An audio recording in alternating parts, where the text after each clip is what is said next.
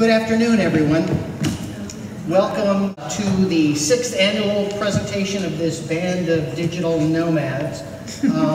We've been doing this for a while, and it's our distinct honor to keep bringing you cutting-edge technological and pedagogical innovation for early childhood classrooms. We're each going to give a chance to introduce ourselves prior to our presentations. So I'm just going to launch into things. We just have a short period of time, lots of us here today and lots to share. So if you have questions, we'll leave a little bit of time at the end. Or if something really important comes up along the way, thrust your hand up and we'll do our best to spot you. I'm an early childhood educator at the Early Learning Community, which is outside of Portland, Oregon, and I have the great pleasure of working with some amazing teachers and wonderful students there. So much of what I will show to you today comes from the work that I've been doing there in Portland, and if you're ever in the area, come visit us.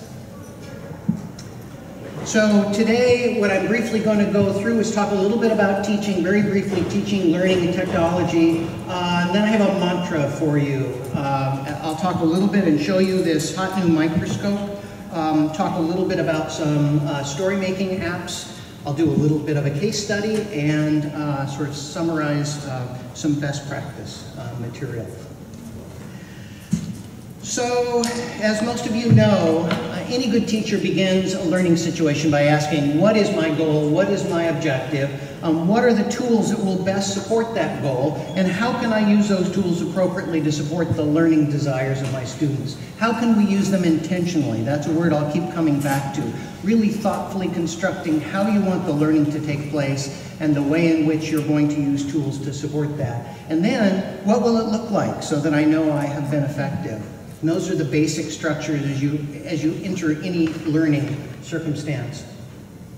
So after more than a decade of careful and thoughtful work, the revised joint NAEYC Fred Rogers Center position statement was finally unveiled about a year and a half ago. Has it been 2 years? Yes. March 2012. Okay, so there you go. It has almost 2 years, but not quite. Thanks to the work of Chip Donahue and Roberta Schomburg and countless others, it's really this marvelous synthesis of research and development, pedagogy, technology, and at the core is this notion that digital technologies are another form of manipulative material that empower children's learning, and that child-initiated, child-directed, teacher-supported play with digital devices can serve as a powerful and positive learning experience. And the key to using these is that notion of intentionality. And it's the same with any of the manipulatives we use. Teachers must consider whether their goals can be better achieved using this material or that material, traditional or technological, and whether the use of that technology or interactive media actually extends learning and development in ways that it's really otherwise not possible. So here's my mantra for the day. Listen, go deep, and empower. Listen to the children, to all of their languages, written, danced, drawn, spoken, or acted out. Recognize what they are working on and look to support that work. Intentionally select the tools that will best enhance that work and then empower their learning by enabling them to do new things, to push the boundaries of the possible and extend their zone of proximal development and enable transformative learning experiences. Now, I put together on a website that looks like this, and I'll blow it up, and at the bottom is the URL, tinyurl.com, and ECE Best Practices. It's a website that I've been developing over the years and I continually add to, that has video clips of ways in which to use a variety of tools with images, and as I say, videos and description, lesson plans, suggestions about ways to use tools in a pedagogically as well as technologically powerful way. So I encourage you to go there, and some of the examples I'll show today will be added there. So I want to start with digital microscopes. This is what I believe is the quintessential tool for young children. Digital microscopes empower children to explore otherwise hidden worlds, and instantly reveal new perspectives through a tool they can manipulate in their own hands and share with others.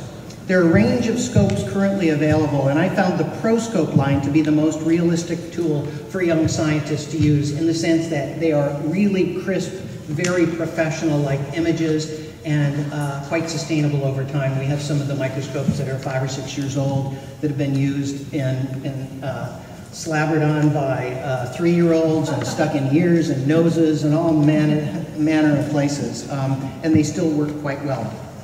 There are multiple types of platforms. There's wired or wireless and a fixed. All require some kind of a computing screen and some form of light. So we found that setting them up in a learning station with some specific realia, leaves or shells or some crafted provocation, can initiate some wonderful investigations. So this is the wired scope, and in fact this is from 2 weeks ago at my school. Needs a USB, you wire it to a computer, and the light is part of the scope, and it means that you have a learning station with materials there, but it's not very portable. It does work really well as far as pulling the trigger in and capturing photographs. We've presented before on this particular tool. Last year I was able to bring to this conference the ProScope Mobile, which is a wonderful device, has no wire, and it connects to an iPad. In fact, it will connect to up to 256 iPads simultaneously. So one teacher can hold, or one student can hold that, and all the iPads in the room connected through a wireless network can view the same thing. If one picture is snapped by that microscope, it goes instantly to all the iPads. And so you can see the advantage of a situation where you're trying to share with large groups of children, or as the far left picture shows, one child is outside or somewhere looking at a particular piece of nature, and the children next to him all get to view that. But what I'd like to show to you today is the ProScope Mobile. And so here's the best way to do that, is I have one with me and I'm going to plug it in. Okay, so anyone have an idea what that might be? Fingerprint? Close. It's a $20 bill. And this is what it looks like. Now you can pick where you want to focus. You just touch the screen. It focuses there. I can zoom in. I can zoom out. Here's what a leaf looks like. Again, zooming into a leaf. This is, I'm going to plug this back in. I just wanted to give you a brief demonstration of that. And can I have my $20 back? No. Over the years, I'm now about $100 up on more. This is what the microscope looks like. It's a tiny little piece, just like this. It has a sleeve. The sleeve goes on an iPad, and this particular scope can attach to a number of sleeves. So that's right. Here is my my iPhone, and now my iPhone has just been turned into a microscope. And so it can be carried around. In fact, these are used by crime scene investigators because of the quality of the image that's portrayed. They're $150, made in Oregon, all out of American Oregon parts, and I think it's really a pretty spectacular new tool, quite a bit cheaper than some of the other microscopes that we've been showing you over time. So let me talk a little bit about it. It attaches. This is the scope and this lens attach. It's 20 to 80 power, displays as a video or as a regular image, because it uses the camera app on your pad or on your phone. So it just displays the camera, and you can do what you would do with any image. Capture it, it goes to your set of photos. So one scope can be used for a number of different platforms. Mark, do you have any clue? Now, just to be clear, you can use that on your iPhone or your iPad. iPhone, iPad, or iPod Touch. What about Android? Not yet, because it's a sleeve problem. The interesting issue is that this has to be within a couple of microns of exactly perfect. And so the individuals, and I've met with the tech people in Oregon who are designing it, are in the process of creating sleeves for it, but it has to be picture perfect. Has to be right. And it's, as I say, it's all done in the US. It's taking a little bit longer to get those sleeves in place. They should be out shortly. Okay. So these are examples of, from last week in my classroom, students exploring some of the realia from our yard as the leaves are falling, the moss is falling, and a ladybug and a spider came scrambling out of the moss that was there, and they were just fascinated with it. And so that's an actual photograph using this microscope of a ladybug as the students were exploring it.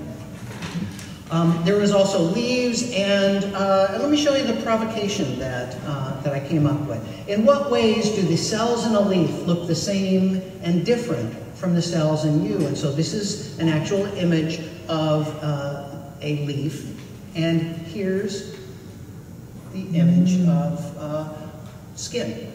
In what way are there similarities and differences between those cells? Anyway, it's the surface. It's the those materials. What's that? It looks like a cactus, doesn't it? Old and weathered, I think.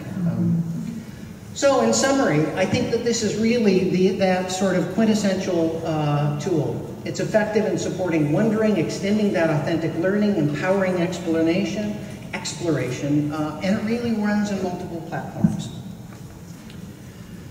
Okay, let me talk now a little bit about tablets. And many years ago, Seymour Papert talked about computers as the children's machine. The tablet is even more of that child's machine, as it's portable, touchscreen, can be used in a number of ways. In the years past, I've done some presenting on StoryKit. The power of taking that image that took that picture there on the left, it took a child almost an hour to draw, encompasses a whole complex story.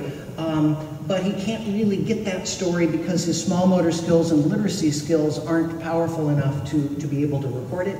But with an audio recording, he can share the fact that his sister would pick him up and they would talk together. Something that is a really powerful element of the story, but isn't encoded in the image. Another application is Doodlecast, and I'll show you in a minute an example of Doodlecast. It allows you to do drawing as a movie, and that movie records each of the keystrokes, and a child can add an audio narrative, and it has exportable video that's a step up from what you can get with StoryKit. Book Creator, on the other hand, is a little more complex of an application, but it's really very powerful in that it'll take photos or drawing or audio or text, and save it in a lot of exportable formats, and it really allows children to create iBooks, ebooks that are really spectacular.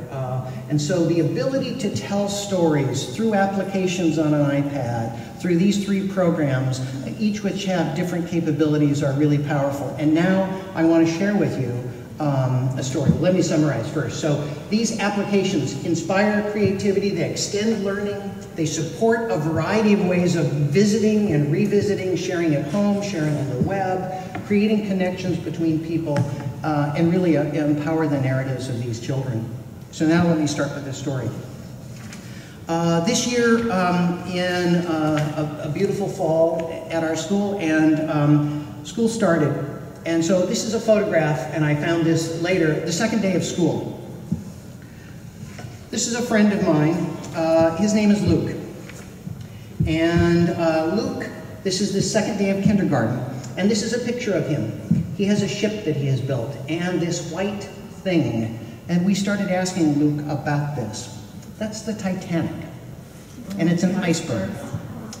And we thought, well, that's fascinating. Well, this is what happened the next day, the third day of school. He started creating the Titanic once again, and the teacher, colleague I work with, Asia Apple, was really pretty fascinated by this and said, well, let's see if you'd like to maybe write a story. He didn't want to write a story. His small motor skills were really unable for him to draw this or to do any writing. So he simply traced the outline of his ship and narrated some text to her that she wrote down. In fact, this was the sister ship Britannic, the doctor ship. And this is where the propellers are, and this is the hull, and various elements of this. And so a couple of days later, this is a photograph. This is taken from our archives. We're not documenting at that time. This is him just simply playing. Notice he's actually parallel playing. They're both using the blocks, but they're not working together. Most of the time he was playing in solitary play. Then we started noticing this. This is in the art room. That's Play-Doh. Notice the 4 smokestacks. Okay? Then the subsequent week. Okay, there's obviously something up here. This young boy is fascinated with the Titanic. We saw him using the language of clay. This is when it really caught my attention. Okay, notice he's always by himself. He's playing by himself, creating these structures. And so at this point I went and started talking to him and said, tell me about this story. Well, he's got 2 teenage sisters. They were watching the Titanic. He was fascinated by it. And so he started to learn everything he can. But he's not very social. He doesn't really have good physical skills. He's really challenged by what's going on. So he continues to make ships out of every possible place. So I bought him the book, Explore Titanic. And the book has a CD-ROM. I did some careful research. Has a CD-ROM, interactive CD-ROM with it, that shows you images like this. It puts you on the deck in the wheelhouse, in the lifeboats, down in the hold, into the boiler rooms. It allowed him to explore, and this is what started to happen. Notice on the left, he has a group of children gathered around him saying, tell us about this, tell us stories about the Titanic. He has to use the mouse to navigate, so his small motor skills are starting to advance. And so then I was sitting down with him, and using Doodlecast, I said, so can you describe your story, what's going on here? So tell me what you're drawing now. In the bottom of the ship, this is like when it's filled with water in the bottom of the whole plate. It's all filled there.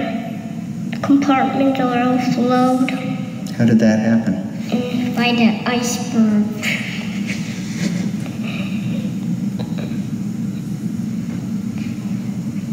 What part are you drawing now? The propeller. So notice the ability of this tool to allow the child to draw and narrate. So he's drawing the plates. He's got the terms down. This is the anchor. Kind of get down. And the Titanic. Okay, and he goes on to describe all of the elements. What I like best, I'll start, listen closely.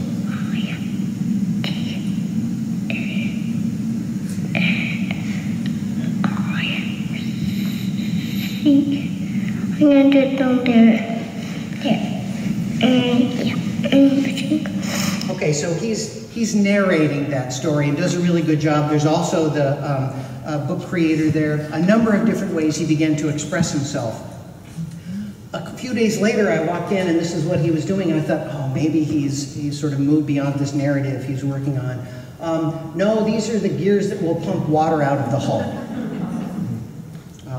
And so outside, he was manning the lifeboats. And in fact, I wish I could show you more of this. And what happens? Iceberg right ahead of some on the phone. Hard Star Wars.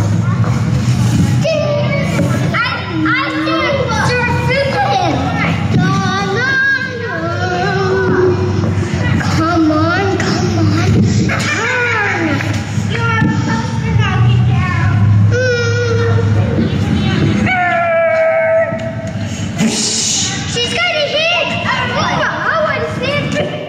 Okay, so you can see in his dramatic play, he's also embodying this. So I sat down with him and asked him to show me some further writing, and so he did. I don't know if you can read the words Titanic there, but this is the picture. After all of this, this is what he's now drawing. And so, again, I could ask him to narrate. Flags. And here are the cabin rooms and furnaces. So he's describing the furnaces down below, all the cabins, the flag, and if you were to ask him, as I did, you have 3 flags. Why 3 flags? One's the flag of Britain, one is the flag of the White Star Line, and the other is the flag from Belfast, Northern Ireland, where all the ships were built. Okay. Let me show you a comparison. The beginning of the year, and then after deeply delving into the use of these tools, lots of these explorations. So in summary, this is a classic transmedia learning experience. And so what he's doing is, and I want to point out that while he's using technology, this is not about technology. It's been the most successful learning experience because, first and foremost, the teachers listened to the languages he was using. They provided him with a range of media access to explore and represent these ideas. There was careful and intentional selection of the digital materials that allowed him to go deep into the concepts that he was exploring and that empowered new ways of learning. And the results were conceptual, small motor, physical, social, and many other dimensions. And so technology is not this sine qua non, the most important thing. It should be just another tool, just one more tool that you can use that will empower students to learn and to tell their stories. And so, sort of in conclusion, listen to your students. All the languages that they use. Encourage deep explorations that empower their learning. When appropriate, use transformative technologies that will push the conceptions of what is possible, and utilize the guidance of that position statement and the great resources that are available to you throughout the field to innovate and to have fun. Thank you. I'm sure glad I don't have to follow that one. No. 22 minutes. It's good, man. What are you? That was good.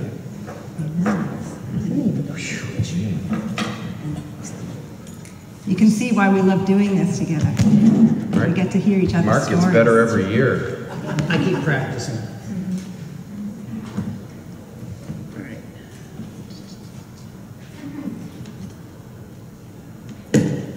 So now we're going to go to Georgia.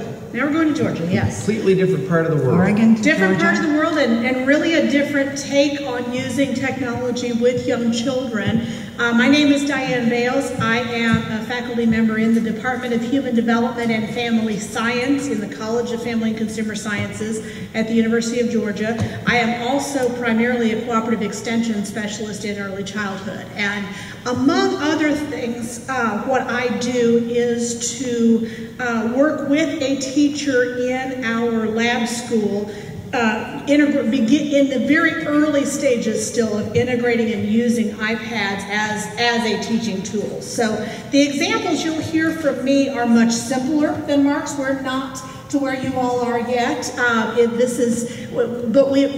know, hopefully this will help you see kind of the growth in terms of how we have integrated this tool into the classroom.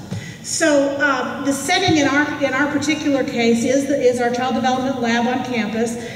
This is a early childhood birth through age 5 program, primarily made up of children from higher income families. And I'm going to talk a little bit about families' perspectives on technology first. And so it's important to know that because the perspectives I'm talking about may or may not match perspectives of families from different backgrounds. The particular classroom is a mixed age classroom. All children are either 3 or 4 when the school year begins in August. Over the course of the year, we have a range of 3 to 5. And I'm working with a very experienced teacher, and he is actually the one who's taking the lead in all of this. And we are working with families who are very interested in children's technology use. So we have that as a beginning point.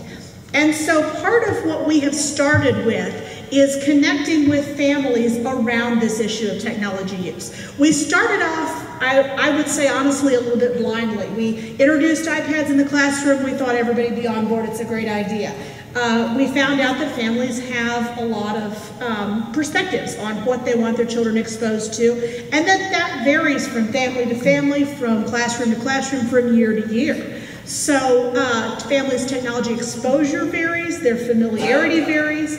Some families are very eager for their children to be involved with technology, but they need some guidance from our teacher, we have found. The families who are the biggest tech enthusiasts, some of them want their children to do everything on an iPad. And the teacher has been the one who has had to say, this is an intentional teaching tool, we're using it in these kinds of ways. We're not going to get rid of all the books and just give children iPads. We're not going to get rid of the blocks and just have them, build things in, with their fingers on the iPad.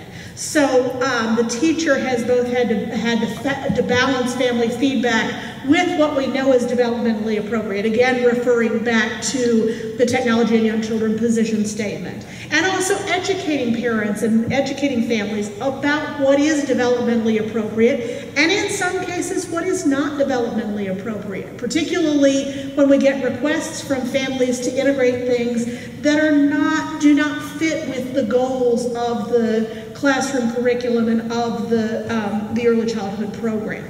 So the teacher has had to really take on an educational role as well.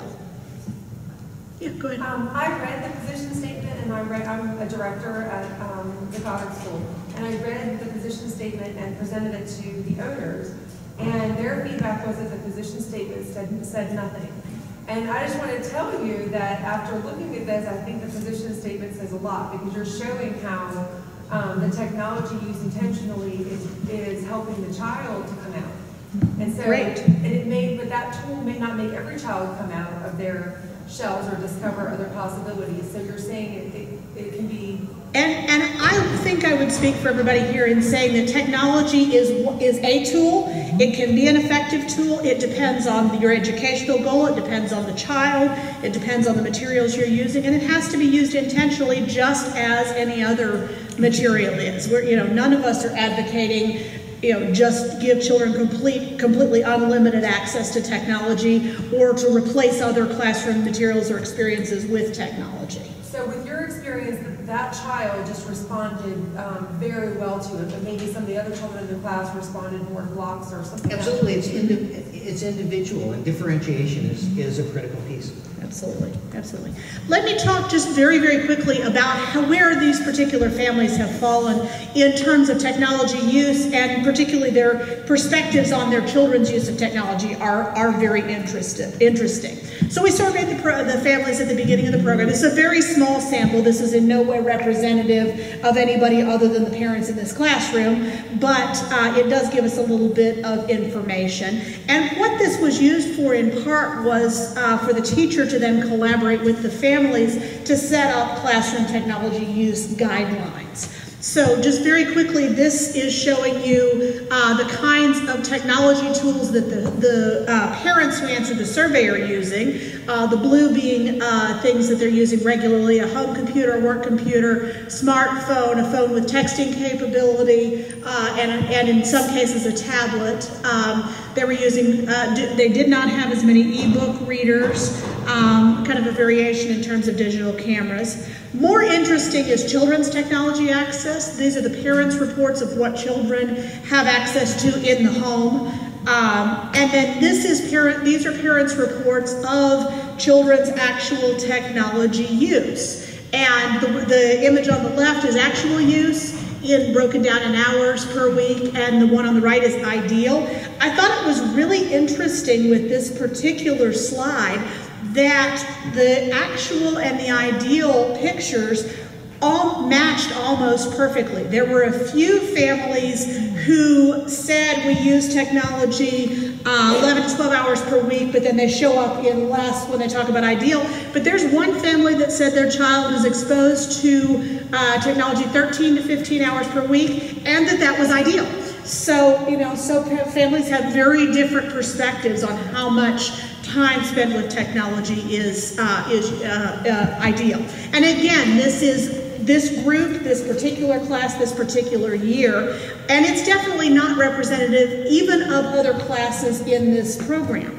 One thing I thought was really interesting, we did less of a formal survey last year, but we did, sort of informally get some narrative feedback from families. And some of the differences we've seen. Last year we had a lot of families who used technology at home. A lot of them did the pass back the iPhone and keep your child occupied in the car kind of thing. And children were very, very familiar with technology.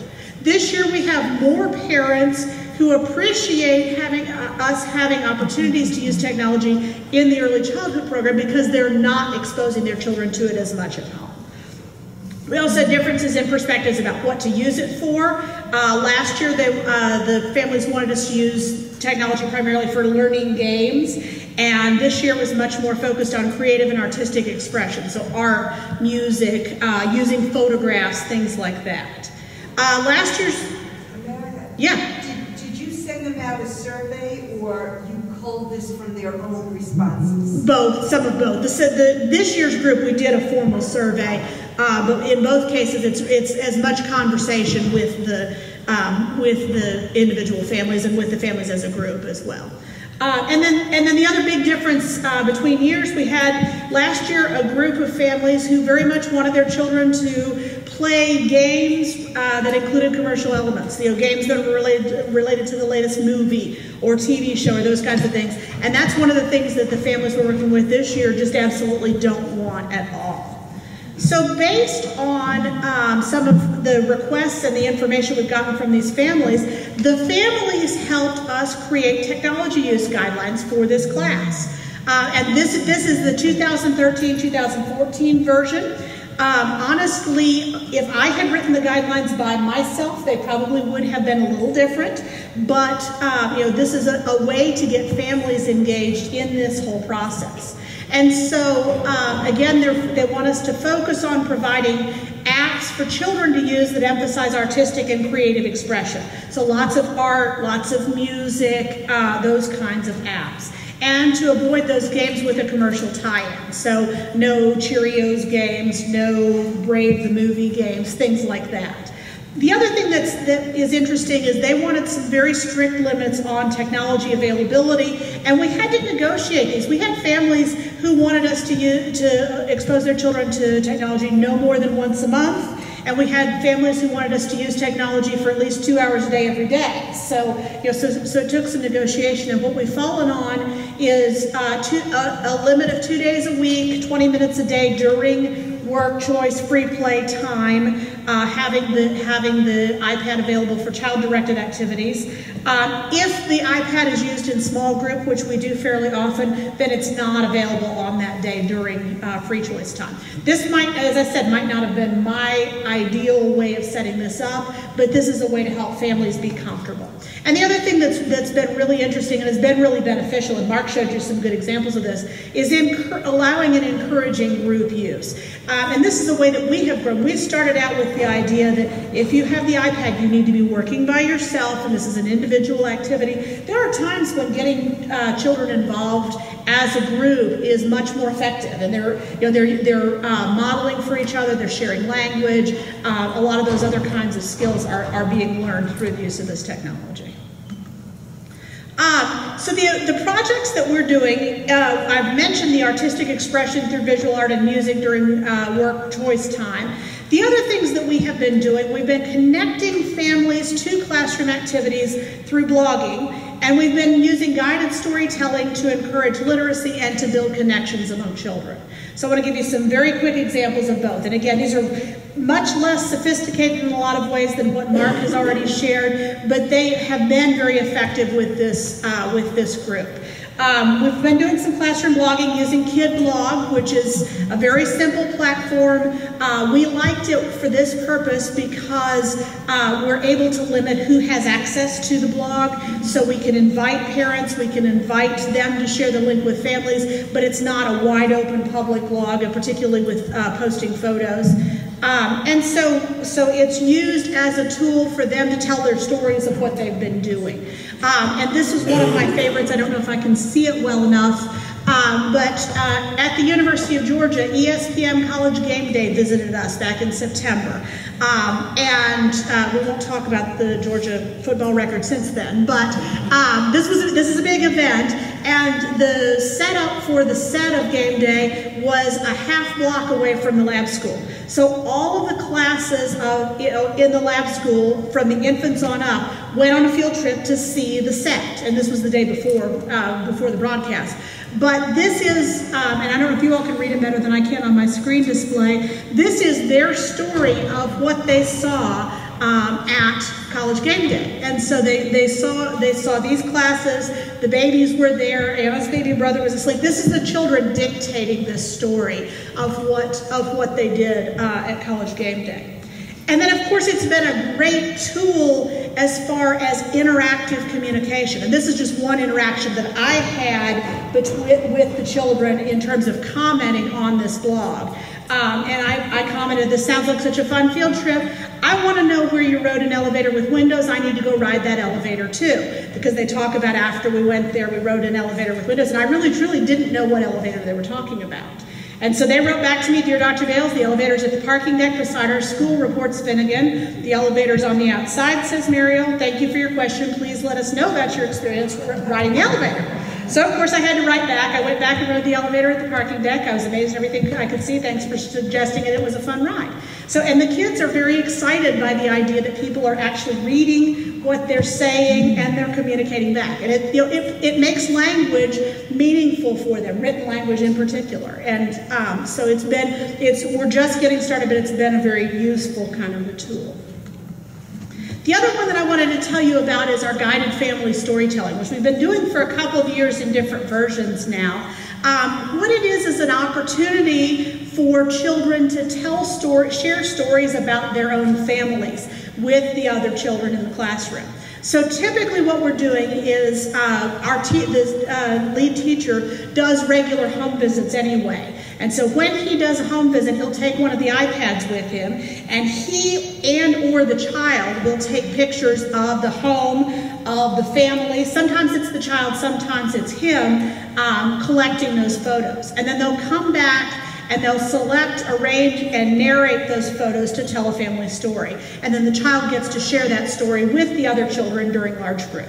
And we've used Story Kit that Mark mentioned. We've also used VoiceThread as the other app. And so what I want to do is to show you just quickly, if I can make the switch, a little clip of Enpong's story. And of course my challenge is I've got to figure out how to get to, my navigation is strange here, and so I'm trying to get to Safari and bring up Enpong's story. How do I do that? Mark's going to help me because I'm not good at navigating from up here. There we go. Okay. So this is a piece of Enpong's story. Enpong was a little boy who came from a Chinese family and had recently come to be a part of this classroom. Spoke very, very little English. His parents were faculty members. They spoke more English, but not a whole lot. But he had grown up speaking Chinese. So Enpong actually took these pictures. This is where he's living. I've got a couple of others I want to show. And I want you to just get a sense of what he's saying here. So, why do you take this picture? 其实我在第7层，我在第7层呢，就是这层那一层的再上头那一层，就是这层的上头那一层。In Chinese, he's describing where he lives. 我想想， And then I want to show you one more quick piece of this. This is the series of photos. This is the view from his apartment across the street. Okay. Oh my gosh. Yeah. 我要跳。It's road and tree. Oh, and the cars and the cars and long way and this and number 3 and number 3 and no moving. And again, what's going on here is he is narrating the story. He had a Chinese tutor who was working with him, and at that particular point she had said, use as much English as you can, please. So you heard him start out with, oh my gosh, trying to figure out how to do that, and he'd used a little bit of English and then he'd slip back into Chinese. Let me play this again, because there were some really interesting outcomes, particularly with this child's story. Some of what was going on when he joined the class, he was almost 4, but because he didn't speak much English at all, he wasn't speaking to the other children. And so what was going on, the other children were treating him like he was much younger than he was. And they weren't engaging with him much, they weren't talking to him. When he recorded this story and then they played it for the rest of the children, you could see the light bulb going on in their minds. Oh, he does know how to talk, he just uses different language than we do. All of a sudden, the children started including him. He started talking to them in a combination of Chinese and English. He started playing together. His English development, of course, absolutely exploded as he was able to use language more. But it was such a powerful thing because it enabled him to connect, to show the children that he lives in a place very much like where they live. And he likes to do some of the same kinds of things that they do. So it was a powerful tool to really include him in the classroom. So some things we've observed so far. Children really enjoy sharing their family stories, and hearing those stories encourages them to see the similarities between children. That, I live in a place that looks like this, you live in a place that looks like this, I eat pizza for supper, you eat pizza for supper, and so on. And it's surprising the things that children don't recognize until they actually are able to see them.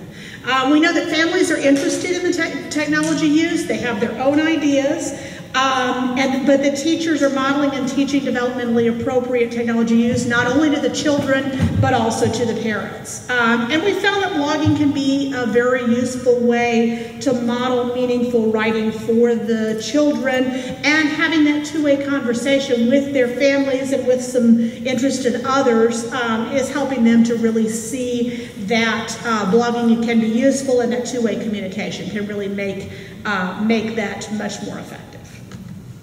And I do have to share this very old picture of me, but in particular, I've got to give credit to Philip Baumgartner, who is the lead teacher in this class, who does the massive majority of this work, and has been started out as a tech skeptic, and is being very careful and thoughtful and intentional in his own growth in terms of the use of technology. And so we are nowhere near where Mark's crew is, but we're growing and we're learning every year, and maybe some year we'll be able to do the kinds of things you do as well.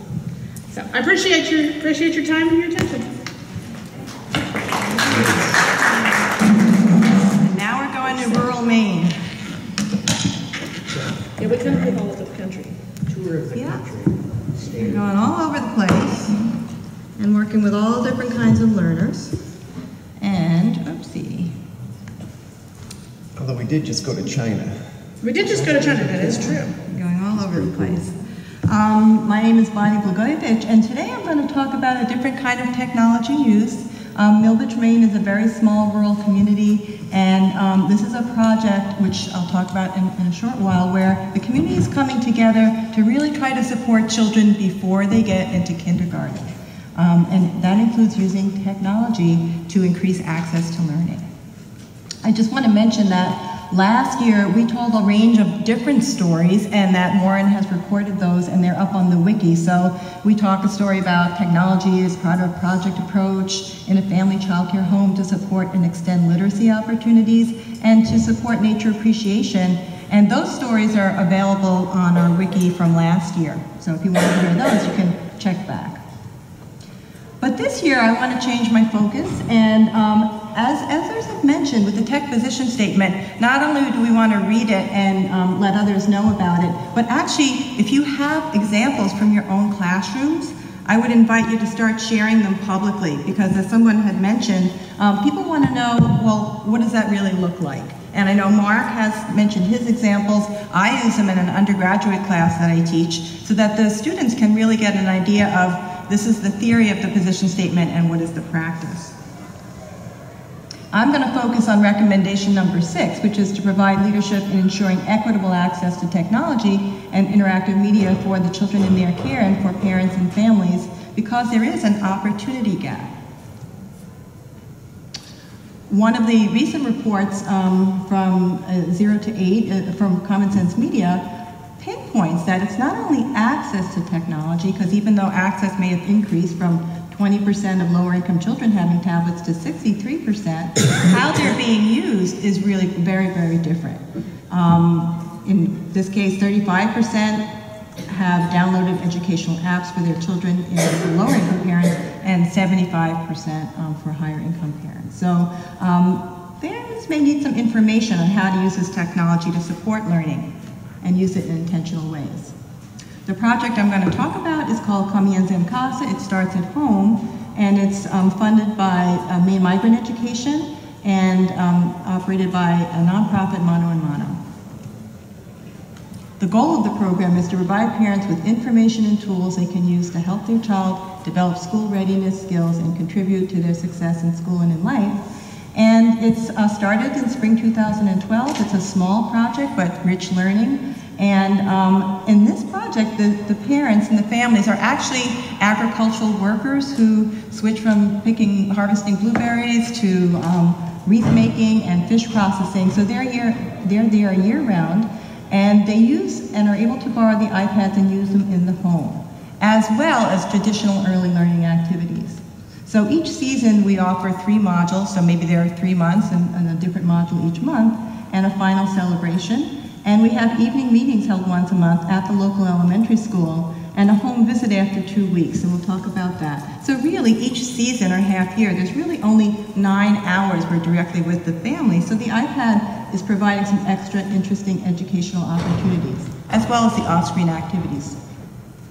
When we did a unit this September on Color Explorers, it's not just naming colors, it's about mixing in the art and science of color. And we always start with identifying what are our learning goals. And these are a few of the learning goals that we selected. Because the families, not all families, children don't come with an instruction book, and they're not clear on what does it mean, early literacy, or early math, or early science. And if you don't know what some of those concepts are, how can you make those decisions about what apps to select or how to use the media appropriately to help children learn? So for every module, we'll have examples of ebooks that they can read with their child. And we'll have games that the child and family can play together that allows them to have hands-on with colors and matching, maybe a matching game. Creating things, so moving from consumers to creators. And then because every child is different, even in this small group, you always have your children at different developmental levels, different ages. And so with the free play app choices, here that's a finger painting app and a chance to be a tailor and use colors in clothing design and actually embed that in your own environment, in your own home. And so by giving this range of choices, you're thinking about universal design for learning, or how can you give them the most options so that everybody has something that's going to be a match for them. We always provide off-screen activities, and we've heard some families that's some of the most exciting things for them, that they hadn't thought of doing some of these activities. So it might be gathering recyclables and sorting them by color. If families haven't thought about sorting before or tried that with their children, trying those activities at home is very helpful. Color mixing with watercolor paints we provide, or gathering natural objects and using those in color explorations. Tip sheets, we always also, if families haven't had the opportunity, you might say read with your child, but sometimes there's a lot more information that's needed about why would you read with your child, and also helping to make the connections with the technology and the learning pieces. And also vocabulary. You might say speak more with your child. Well, what if your own educational background was limited and you dropped out of school in 4th grade? You might want to have some more scaffolding around what does that mean? What are color, words and challenge words and mixing and blending? What does that really mean? We also have, after 2 weeks, the home visitor. There's Anna Blagojevic, the home visitor, and she goes in and she talks to the families and says, well, from these, let's revisit these learning goals. And about your child, what's worked for your child? And in the last 2 weeks of this month, what do you want to work on? So that the families are in the driver's seat. Because she said that's so important that families realize their role in supporting and guiding their children's education. And we talk also a lot about media diet and balance. Because we want, sometimes with the technology, it feels like things get out of control, and we want to feel we are in control, and these are all parts of that conversation.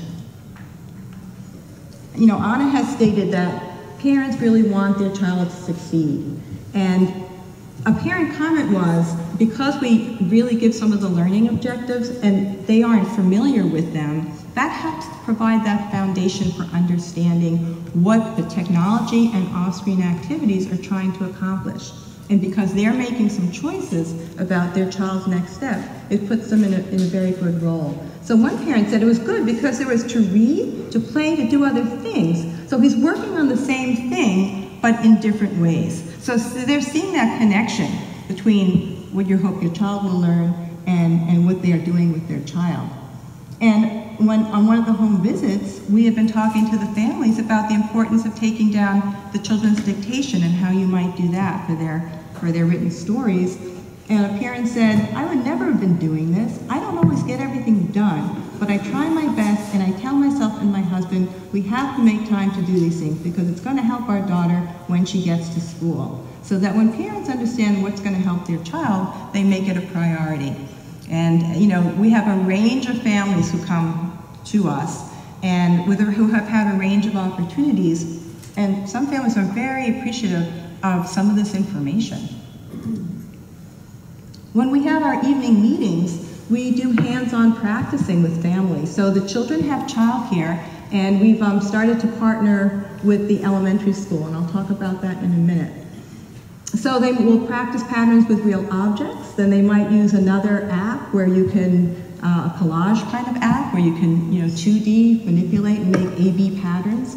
And then you can actually put that into your clothing design. So we bring in those research bits because families need to understand, why are you doing this? And for example, frequency, talking with your child, you can say, speak more with your child, but when we bring in a tidbit that says, well, if you say something 3 times, it's 20% chance that the child will remember it, but if you say it 24 or 26 times, there's an 80% chance, then the child has some really important and research-based information that's going to help them in all of these projects. So we want the families then to understand things and then be able to bring it home, as this child has made this paper chain at home using the patterns. And families shared with us, because we do a checklist at the beginning and the end of the season, when we said we're going to talk about patterns, everybody looked at us and they really didn't know what we were talking, what we were going to do. And we actually do this program in Spanish. Ana is fluent in Spanish, and we try to find apps, and we're going to talk about that in Spanish, because we want the children to be able to develop that world knowledge, the word knowledge and world knowledge in their home language, so that then they understand when the teacher starts to do that in school, what's going on with sorting or patterning, but they do have exposure to English through some of the apps. And it gave us a chance to become more aware of things and learn alongside our kids like patterns, knowing our child will need to know that when he goes to school, learning how to work on that. So there are many families who really would love some of that information.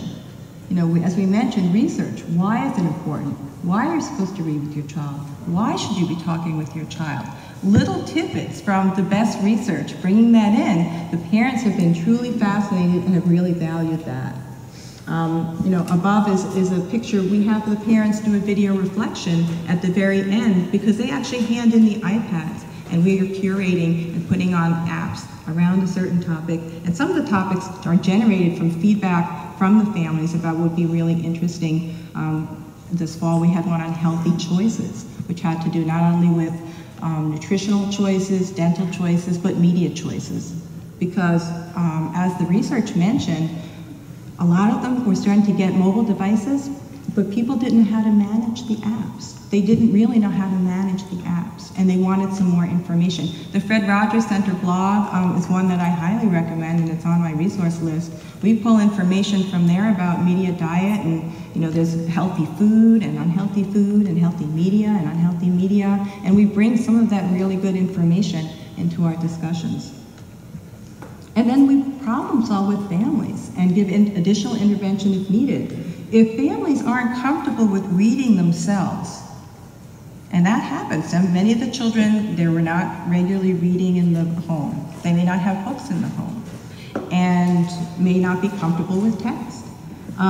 What are some of the supports, and are there ways technology can help? This is Mrs. Hofsis, the amazing kindergarten teacher in Millbridge, Maine, who once we went to her to kind of find out more about what the expectations were for kindergarten to help us design what we were going to do for our families, she got right involved because she knows, actually in this little rural community, in the kindergarten class, almost half the children are from families that are speaking Spanish in the home.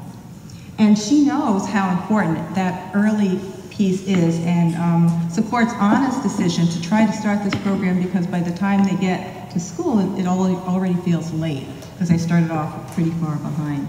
So you can see she's done story modeling here. I'm Mrs. Hofsis. Hola, soy Mrs. Hofsis. And I'm here to show you what it would look like if I was reading to your child in my kindergarten classroom. Y estoy aquí para enseñarles cómo se vería si estuvieron en mi clase de kindergarten cuando lean.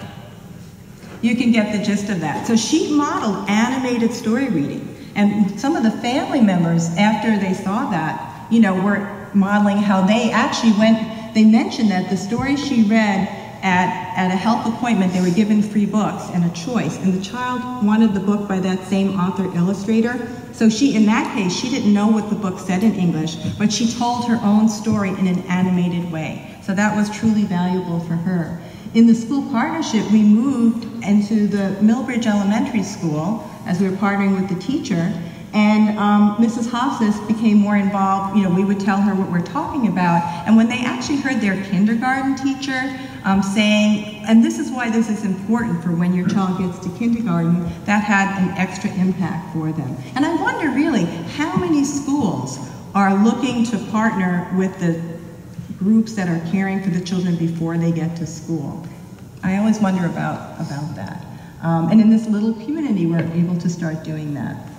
And there are child care and learning activities in the kindergarten room. The dentist came recently and talked to both the children and families as part of Healthy Choices. So a lot of activities. And in this case, this was during the science unit. We were talking about ramps, or another time about color mixing. So we introduced the apps and how to use them. We introduced activities they can do at home. And video modeling is very powerful. And it's sometimes there are really good resources being developed in English and Spanish, but it's important to also have people give permission to use them, to put them on iPads and use them in the home, because the families didn't have internet access. So we're always looking for really good resources. When the families begin to understand the learning concepts, they go to town. They were all having magnifying lenses, and they start moving off and on screen. So Sid Science Fair was one of the apps that they used, and there's an activity with a magnifying lens, and you examine things closely. And so these are some of the connected activities that they started to do. In that same app, there's a sequencing activity where a banana ripens, and their child didn't get that concept, so she got real bananas and lined them up and had the child draw it. So, very powerful for the families. And then moving to creation, Book Creator is something that Mark had mentioned. We like this app as well because you can put in audio and video. So again, none of the families said that they were really talking about the 5 senses with their children. And once we started to do that, they went around their own, be it a trailer, well, here at the trailer, and found this is, what I'm smelling. And their child could take the picture with the iPad and add the audio in their own language and create these personal books about 5 senses. And then they all, at the end, said that their child now understood about the 5 senses. We say read with your child, and one thing we discovered related to the media is that we started off with, we always offer ebooks, and we always offer educational games and creativity apps.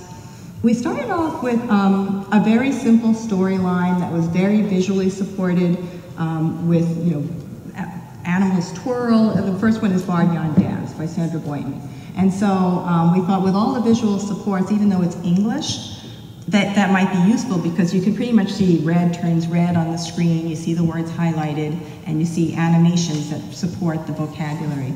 But we decided that we really wanted the children to love learning and good stories, and we wanted to try to find an ebook that had a really strong storyline. I think we were doing families, and the frog thing was about a little frog, and he wanted to fly, and you know, that was a compelling story. In that time, it was only in English. But we then made a translation on a paper. So they got the storyline. We said, parents, read that over, please, and talk to your child as you go through the app. And they said the children liked the story because it was a good story, but I think that was still cumbersome. When, as things have evolved in the world of apps, we started to see apps that, this is a Who Stole the Moon, that are in multiple languages. And they say, this is good. The family says, this is really helpful. I really like that you can do that. The same company that did a frog thing started to do a series with the Smithsonian, and as things have evolved, they have a record and share feature. So now, my son-in-law, who speaks Spanish, could record the entire story, and we were doing science, and this had a lot of good life cycle and different things in it about a fox on Hickory, red fox at Hickory Lane. And so he, in his narration, you know, they could access everything now. The words on the screen are still in English, but the concepts and the vocabulary are now accessible, and you can not only record that, but you can email that to somebody. So that means you could do that in any language. Yeah. I just had a thought, and I don't know if anybody else in here is like a preschool educator, but what about, like, we love the idea of inviting parents in to read a story, but they can actually read the story at home and send it in for like a show and share Friday, and you can have your parent reading your story for your class. I think that was the intent. You know, someone far away, anybody could read this story and email it. Or if a parent is being, you know, going to be deployed or whatever, they can read that story and that voice. Yeah. And we, our light bulbs went off because we said, whoa, you know, the family said, now we can participate. We can talk about foxes and, you know, all of these are different kinds of genres. You have a repetitive book and you have a storybook and you have a more informational book. And all of those exposures are really important too when you think about reading. And then I put in the ABC, and the first one is farm, and the other one is their insects, because it has content knowledge. So if people are limited in the amount of knowledge that they have access to, if you don't speak the language, if you don't go to the library or know how to use that yet, you know, what are some different ways that you can access interesting facts? And you can toggle very easily back and forth between English and Spanish. And again, the apps have evolved. So some of their earlier apps, you couldn't do some of these things, and they have evolved. So here we have. Sorry, what was the name of the app where you can read it and then email it? The Ocean House Media app developers, all of their apps now have that feature.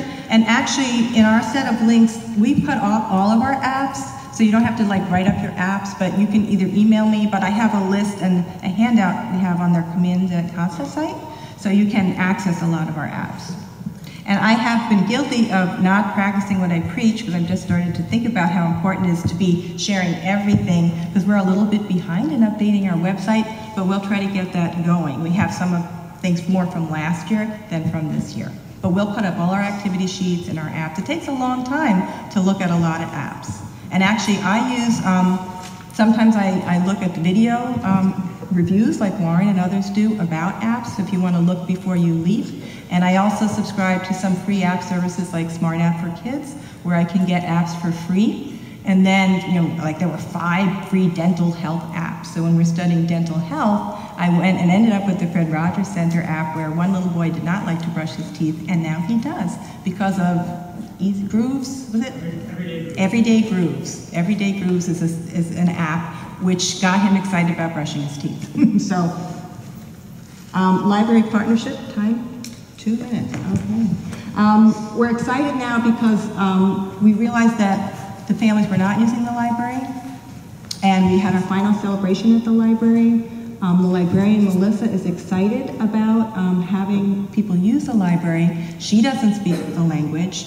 We got a grant from the University of Maine, and with that grant, we were able to get some iPads and apps which will be at the library, which means not just the families eligible for our project, but other families in this rural community can come in and benefit from the program we lay out. There's a notebook with our materials, and apps will be on that, and more families will have access to that. And we really want to move to the point of if the families do not know about, so the language with the new iPad, we put on a translation app. So there's one librarian, and she speaks English only, and so with the translation app, she can now communicate with the families because she speaks to it. It says it in Spanish. It may not be perfect, but they have a way to communicate. The families pulled out the Spanish books, and we're trying to build that collection so they have more access. And the siblings and other families will benefit. And we will continue to talk about digital literacy and media diet and try to get over the winter when there's not as much work, because the families work a lot. How do you use a computer? How do you use the internet? I mean, if you want to know about a worm, how do you help your child do that? And so those are important goals. I think I was very happy because one of our children going on to kindergarten, when his parents offered to get him an iPad, says, I don't want any games. I want the apps for learning. And if we had time, you can come up later and I'll play you what he said, where he says he's so proud of his work. And you can see he's created, and he used to hide, I think, sometimes some of the children in the bedroom and watch the recreation of their stories and listen to their own stories because it was so exciting for them. Thank you. And resources, oops. Sorry.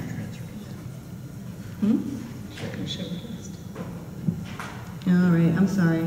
I got lost here. But we are putting up our resources. We all met each other through the Technology Interest Forum. There is a meeting tonight. And there is other cool stuff that you will hear about if you join our group. We always learn new things from each other, be it robotics or a range of other ideas. Go ahead, Warren. Pass me your graphics thing, will you? So, do you remember the name of the ship that Mark talked about? The Titanic, actually. And so Mark reminded us the importance of going deep, and what a great metaphor for the Titanic. And also the digital microscopes, and really using the technology to open new worlds to children that didn't exist. And that's really why we're doing this. And then Diane talked about, gave a demonstration of how you could turn this thing into a portal to China, and how a little child over there sees a backhoe out of their window and uses language and develops in talking and speaking and listening, a lot like children in Georgia. And Bonnie reminded us that it doesn't just happen by accident, that you have to be very intentional. You can't just throw the technology at the problem. You have to get in there. And another thing Diane mentioned was let the parents develop the guidelines and build that ownership. Bonnie showed a parent who was, made a parent into a movie star with iMovie. Probably the child did it. Yeah, and also in remembering the library. So, and learning to use it. So that's me. Good. Okay, so let's get started here. I've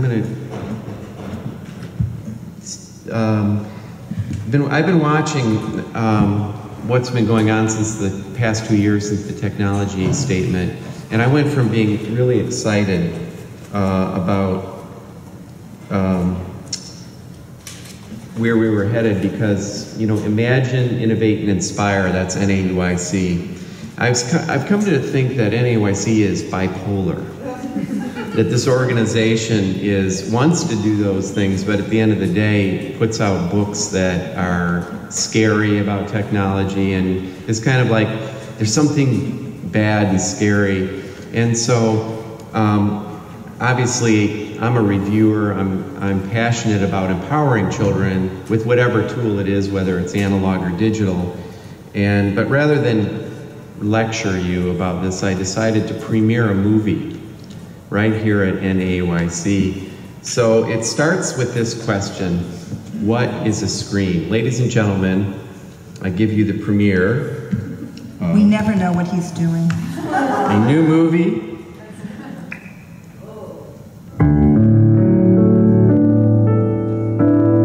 What is a screen?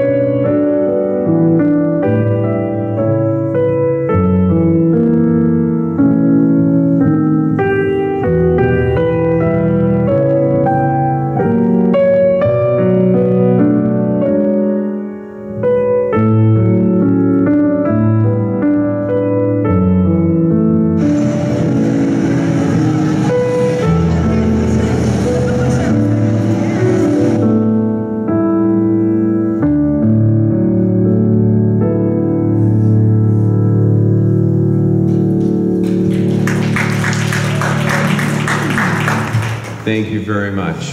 That was made in about 20 minutes with iMovie and took you around the world. That was some scenes from CineKit in Amsterdam.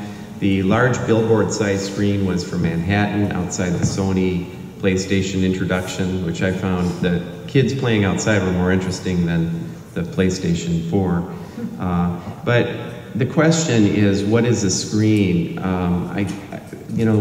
One scene of that little girl painting with water, she was using just water, and the LEDs in the wall, imagine if they were embedded in this room, and you could go up and just touch the wall and there are heat sensors and you could see. And the whole room could become a screen. So I wanted to make that movie just to expand the idea of that a screen is kind of different than it was 3 or 4 years ago. So as a reviewer, I wanted to get you smart really fast, and so here's what it comes down to, folks. Let's get started. It's about the hardware, it always has been, and it's about the software, and it's chicken and egg. And so to figure it all out, and then there's children, right? And so to figure it out, you can look at the hardware, well, what's new in hardware? There's new game consoles, right? PlayStation 4, Xbox One launches today. And what's exciting about those is they can see you. Both of them come with very high definition cameras, almost spooky. And so now the whole augmented reality it has taken a step toward what a young child can do, because your motions, you can now compute by waving your hands. And so now there's going to be new software. And of course, there's the new iPad Air, which I see no reason to have. It's just like the last one, except I just can't wait to get one. And there's the new iPhone, and there will always be another one. But the differences, as you are seeing, is they're narrowing. I encourage you to look at this video. If you Google Lotte, L-O-T-T-E, this is the name of this little girl in Amsterdam. And this parent videotaped her entire life, sort of like Vine before there was Vine. So this girl is now 14, and you can see in 2.5 minutes this development. And it reminds us all as early childhood educators, how much influence we have over in the beginning years. And so anyway, get back to task here. More excitement and more exploration of the dynamic that can happen in a living room. And what you're going to start seeing about 20 to 30 different Android tablets for children, specifically targeting children. And some of those are the Clickin' Kids tablet for 99 cents. There's the Fun Tab Pro. There's the EXO Learning Tablet, now sold in Walmart. Remember Nicholas Negroponte's $100 laptop? He meant $99. That's what it looks like. Yeah, and instead of, yeah, I know. I put those in there on purpose. And then the Samsung Galaxy Tab for Kids is actually a wonderful tablet. In Android, it's getting better. So this is good news because it's competition for Apple. So, in terms of software, what does this mean this year? Well, you should know that there's a gazillion apps. And, there's good news and bad news there. But the good news is that you have a lot to choose from. And you can pretty much type something into YouTube. And Chip asked me in a session before, what's a good resource for finding software? And what I suggest is just typing the title into a search engine or into YouTube, and you can probably see it. And the good news there too is it's 99 cents. It's not $60 anymore. So give your teachers $200 or $300, give them a gift card. It's worth it. They make $40,000 to $80,000 a year plus benefits. I think you can give them a $100 gift card to explore software and make some mistakes and start to develop their own sense of what's quality. That's important.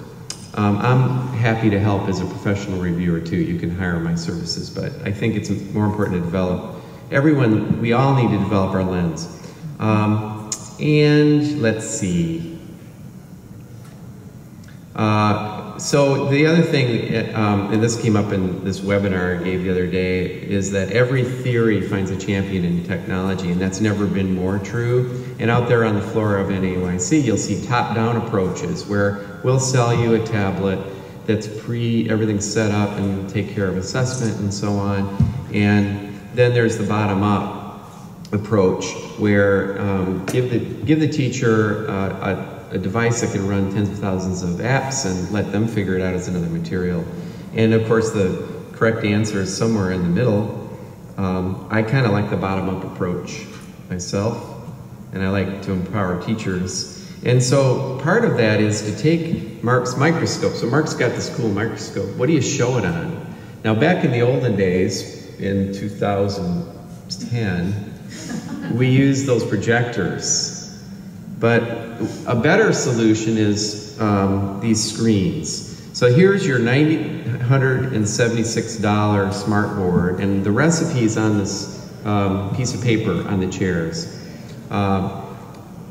Instead of a smart board, you should have a smart price. That's what I say. Go to your local Walmart, Best Buy, whatever, and find a 50-inch or bigger HD screen with 1080 pixels, and you'll find them for about $450. Ladies and gentlemen, this is the most exciting thing in the world because they save energy. You can leave them on. They have great sound systems as well. You can use them to play music when you have to stay late in your classroom. They are really important for whole group instruction and experiences. So what do you do with it? Well, you plug a $100 Apple TV into it. That's what you do with it. And other stuff too. There's 4 HDMI ports, so you can plug a PlayStation if you want. But then you get an articulating wall mount kit, so you can pull it out and move it any direction. And get yourself a 16 gig iPad 2 for $350. That's what they cost now. And get a foam case, which I think you've got a case for yours there, but there's a whole bunch of them now. And you've got a setup so that you can take that microscope or anything that you can see and turn it into a document cam.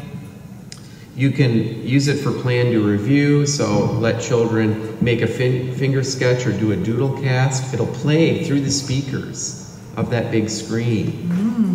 During work time, you go around and take pictures. During recall time, or when they're talking about what went wrong and what went right, you can put it up on the big screen. You've got Google Calendar, you can do all kinds of things with family connections with that field trip replay, and ebooks. You can tell stories either the traditional way by pointing the camera at a book or by an ebook. So I like this idea of theme-related iPads, or just starting to develop that iPad collection. So again, in that webinar, I talked about sort of the stages, the developmental stages that adults go through when they are hit with this new technology. So those are beginner, emerging, and master. You'll find this on any report card. And a master is when you are using it sort of the way Bonnie and Diane described, but you have an empowered adult who has the ability to put a lot of apps on or off that device at any time to match a child's interest. So if that child's into the Titanic, you can quickly pull some apps. You can quickly do Google image search, and you can support that learning with the technology. That's what a master does with any tool. And that's what you want to get the teachers to. Now, it doesn't happen it just doesn't happen. It happens intentionally. So what you do is, how do you foster development? Use your theoretical toolkit. So you have to first articulate how you think children learn and what is your curriculum.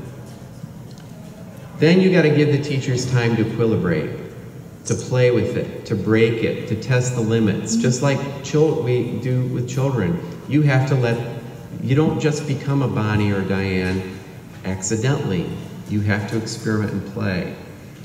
Encourage personal ownership of the device and make it safe. Make it a no judgment zone. There's no wrong answers.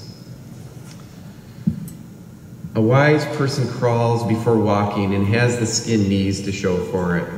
I made that quote up, because I think it's a good quote. Somebody ought to tweet that. But I think if Ben Franklin were alive today, that would be the advice. You're gonna get skin knees. I mean, there's things that don't go right with this technology. Also, you don't bake the cake faster by turning up the oven. You can't just throw the hardware out, throw in a couple days of staff development, and it just happens. And say, do it by Friday. It takes time, it might take 2 or 3 years, but know where you're going with it. And this came from the Catherine Cook School, and you know, the idea of visiting other schools and opening your eyes and seeing this is a great time to get out of your own zone. And this is above the piano, and that is, an expert at anything was a beginner once. Watch the children. They will lead us through it. If you like what they're doing with the technology, if it feels right in the gut, it'll probably work. And there's a lot of stuff that you won't like as well. All right, so I've got 7 minutes and 46 seconds to talk about magic. So I mentioned that there's a gazillion apps, and those apps are coming out like as we speak. This one just came out this morning. It's called ChatterPix. So you're the first to see this, I think. By Duck Duck Moose. Be afraid. So let's have a look at that one. You know what? Before I do that, let me keep it on here for a second. Is there anyone that has some markers or crayons that you brought? No. No? Why would you have markers and crayons? Like I have someone with huge sacks full of markers and crayons from the exhibit hall. I just need someone to color this in sort of a bright design. Would someone come up here and help me out? Come on, just be courageous. Break out of your skin. Disequilibrate a little bit. Be wild and crazy. Well, if you... I don't have any. Really? A ballpoint pen would work too. Got a yellow marker. Great. Yeah, help me out. Draw a little sketch. It'll be worth it. Highlighters, full or highlighters. Because we're going to make a color. We're going to do a color, okay? It's down there on the ground. Thank you, Craig. There, you guys make a design. Work together. Teamwork. They're going to be demonstrating color mix in a second. I'm going to make that design, just fill in the dot with something. Another one here is Curious George Shapes and Colors. You can drag those things when your finger gets close to the thing, so you get this pop, and it makes you feel super powerful. And then that's the front of a train, and then you get to drive the train around. So it blends play patterns in a very creative way. Curious George Colors and Shapes. This is Color Mix. Easy Studio Animate with Shapes by Les Trois Ls Interactive from France. Helps children understand how images move, because it turns your iPad into a little animation laboratory. For those of you that have clocks on the lesson plans, get Todo, T-O-D-O, Telling Time. I don't name these, that's how they come. By Locomotive Labs, well worth the $4.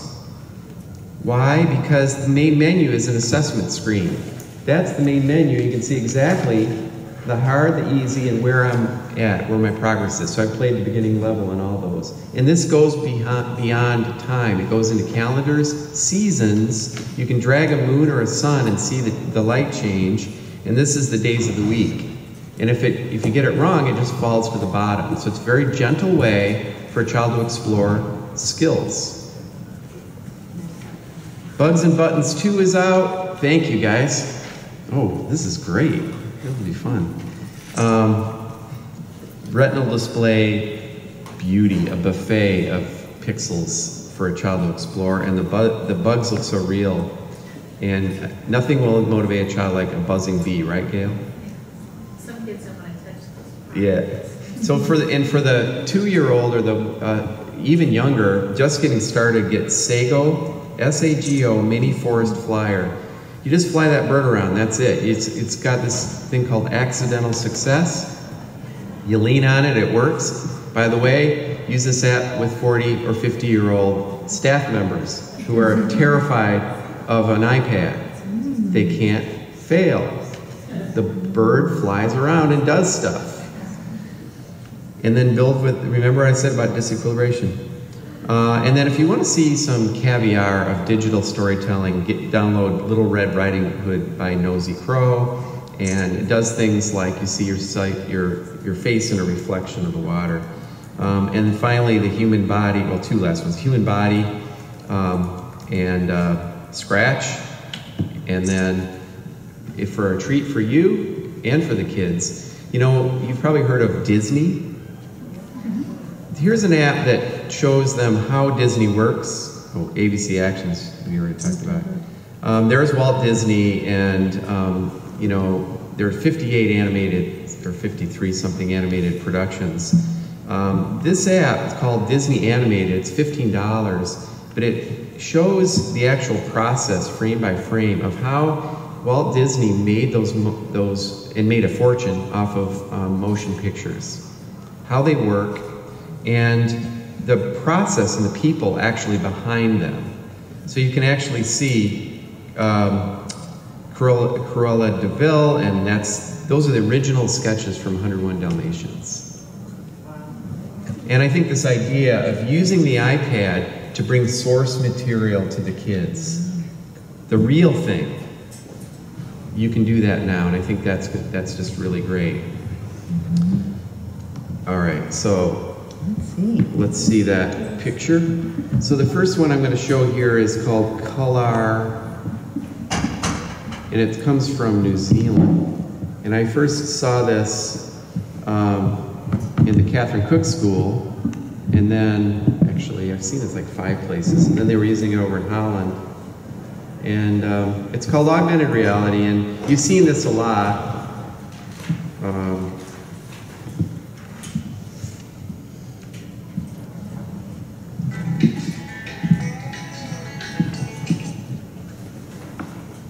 So there is our drawing.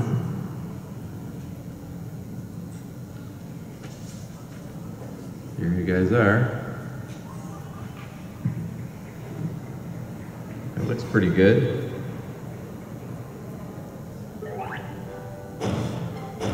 And that is your drawing that you guys made. How cool is that? Now if I touch this little thing in the bottom, I see your drawing superimposed over 3D. I think one theme that I hope you take away from this panel is moving into using the technology to empower the child. And I have some other things here. I'm going to try to stretch this a little bit. Good breaks, I'm doing it on purpose. This is one I did before. When my worm comes to life, and I can get right in there and take a close look at this bird.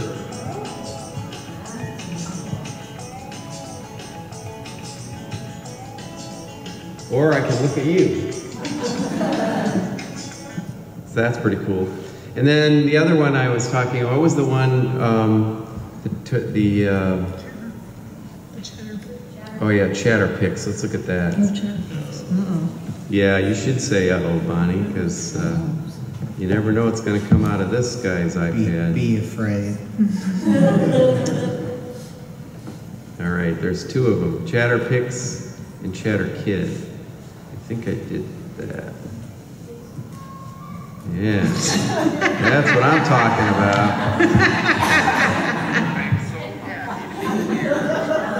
That's what you can do with that. That's why you pay $500 for these devices. So you can torment your neighbors here in the town. I am so happy to be here as part of the bees. That's sweet, isn't it? Yeah. Such sentiment. Obviously, I've got to learn that one for next year. All right. Boy, folks, we've got some apps to explore, and I don't have any more time. know, one of these days I got to do a session on apps, because this always happens. It's or like happy hour. We used to have an happy hour. Yeah. Well, come to our meeting tonight. Maybe we can squeeze an happy hour. But so let me just conclude with this, all right? And then we'll take some questions, because we've got, actually, I don't know if we can take questions. But, we can take questions. Yeah, we'll stay around. And then tonight there's also a meeting of the interest forum. 6 to 7:30 in room 153. But let me, before I depart, take the child's point of view. They will lead us through it. Get down off your throne.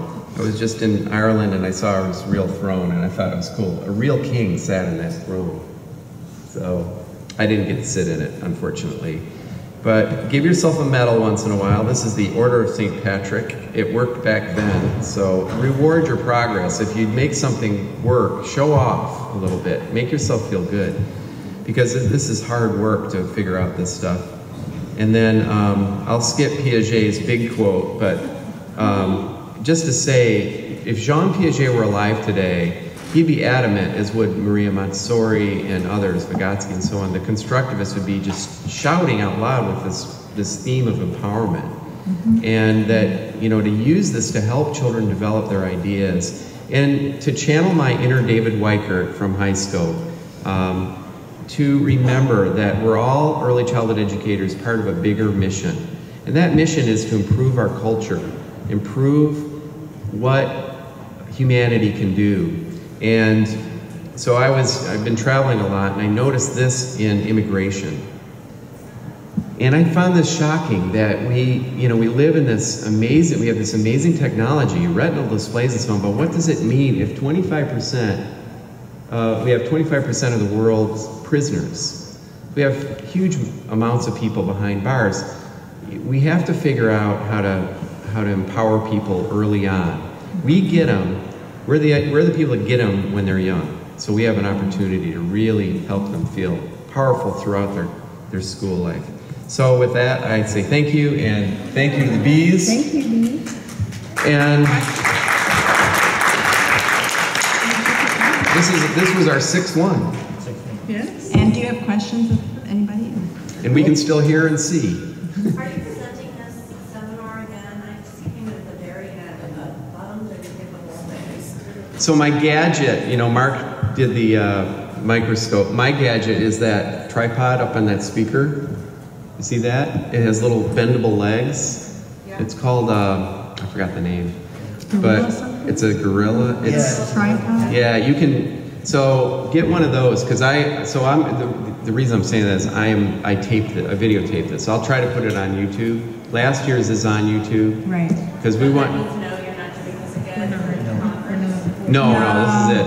This is a one. But there is a wiki that we showed connection to, and so if you go to, let me just get we tried to make this an easy URL. It's tinyurl.com/ECE Tech 2013. That's no spaces, ECETECH 2013. Sure, it's tinyurl.com/ECETECH 2013. Do you want the thing back? You have a question? Can we project that?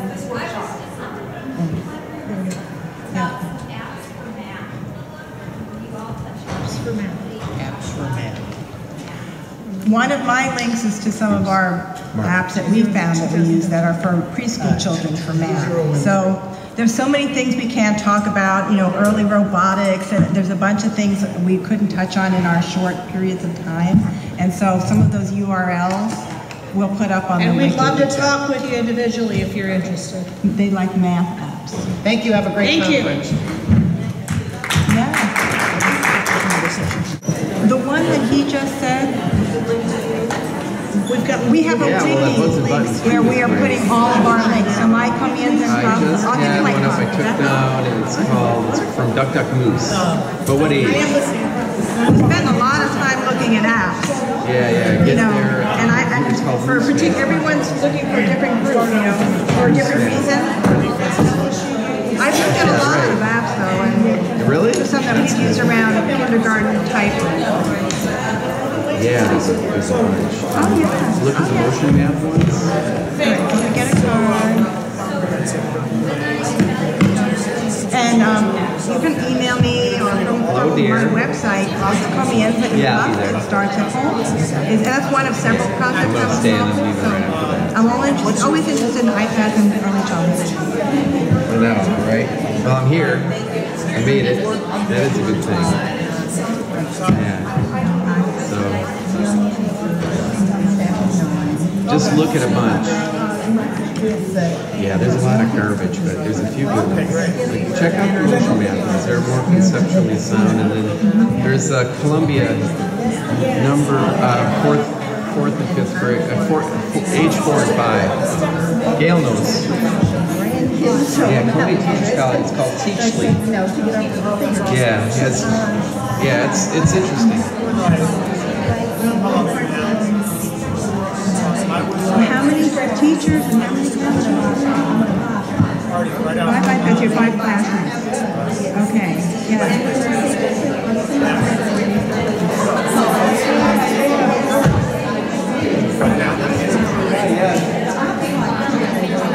I prefer the iPads, and I got iPad 4s now, even though you can get them refurbished, and instead of buying iPad 2s, I got an iPad 2. So, as refurbished, because they have that same guarantee, warranty.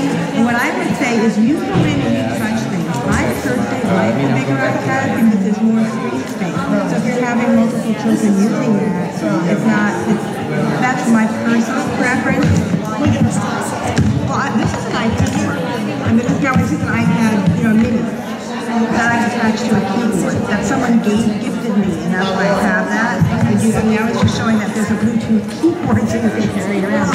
Whoops, I'm flopping. Yeah, I just did them. But I would say that you should try out some apps yourself, because what you really want to do is use these applications. So, for example, if you use a robot app, try on Google Apps, where it says creative drawing apps.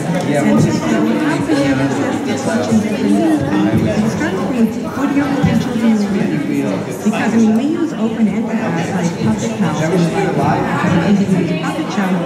You can use it for math, you can use it for puzzles, you can use it, but you have to start with what you want to learn. Oh, yeah, observation, absolutely. Well, one of the links from my website, I put up an article on iPad use, that's the NAEYC teaching young children, and it was 5 of us who were using them in different settings and just general suggestions on how to get started using iPads. It's on this wiki thing under my name, and one of the links is to this article. And that will give so many things, but I think you need to start off playing this. And you should, and there's a smart app for kids website, and it's tons of apps, and some of them are what we call app prep, and some of them are good. And as you start to, you've seen a few apps out here, we elementary do app stores, it's free. Those are some of the digital storytelling, Puppet House I like a lot, because it's got a real easy interface, and you can bring in real photos, and that was $2.99. But if you start out with trying out a few of these apps, and you can look at our presentation again, and I have this list of apps that you can expand on our content, and on my Comienza en Casa website. Yeah. So, and email me, I didn't give you a card. They finally said, okay, sort of. Well, I'll get it right here. But I'm working. Get out of here because some people come in. So thanks for your help. Eventually it paid off. You're up next, right? Sorry, get out of here. My own. It's off. Did you get that URL? Did you get the link for the wiki for our session? Then look under my name and under Comienza en Casa. Comienza en Casa. My name is Blagojevic, and I mentioned the project is called Comienza, and you can email me.